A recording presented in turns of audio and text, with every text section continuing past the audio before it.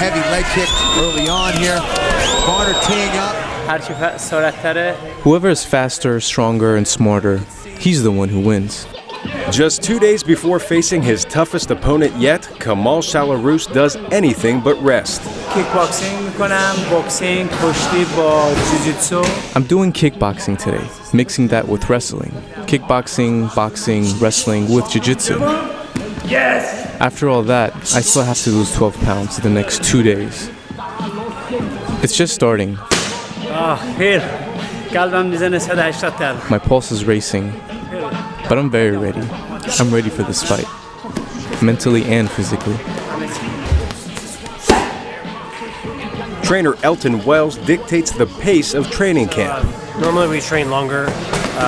Thing is, like right now, we're just a couple of days from weigh-ins. Now, we're gradually bringing his weight down, and while we're bringing his weight down, his energy gets lower. The Prince of Persia, Kamal Shalorus. Professional fighters must make weight the day before a fight or face financial penalty or even disqualification. 155 even for Kamal Shalorus.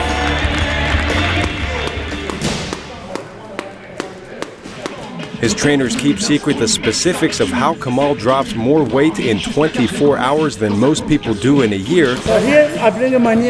But one key is tricking the body into expelling water, and to do that, a fighter must dedicate himself. My older brother told me a story. It always helps me because I'm proud of my Persian heritage. I'm not afraid of any fighter in the world. My brother said that the Persian army invaded Greece. There was a force of 3,000 against 6,000 Greeks standing in its way. The general told him to burn everything to the ground.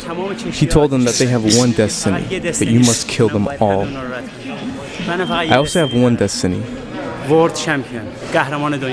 to be the best in the world, and nothing, no one can stop me.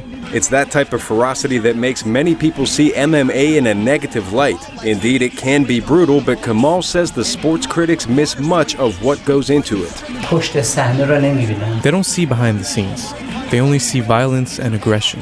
But no, in order to do this, I spend about 5 to 6 months working hard. I am disciplined to train, eat well, sleep, and wake up early too. These are good things for living life. Exercise is always good. It keeps youth out of trouble, keeps them from smoking. There's nothing bad about sports. All of this, however, comes with a cost to the body.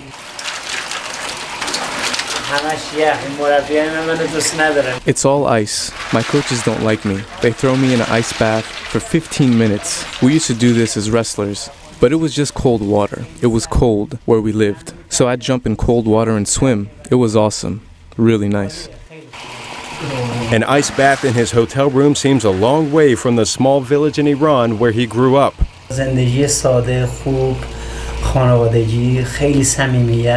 It was a very simple life, a relaxed, good life. We had a home. It was nice. No credit cards, no visa, no mortgages to pay. There was none of that stuff. My heart aches for that life. It's better. It's a good life. But this is good too. You have to see both sides. His months of training carried him to fight night on June 20th when Kamal fought former world lightweight champion Jamie Varner in Edmonton, Canada. The contest ended in a tie and both fighters went to the hospital when it was over.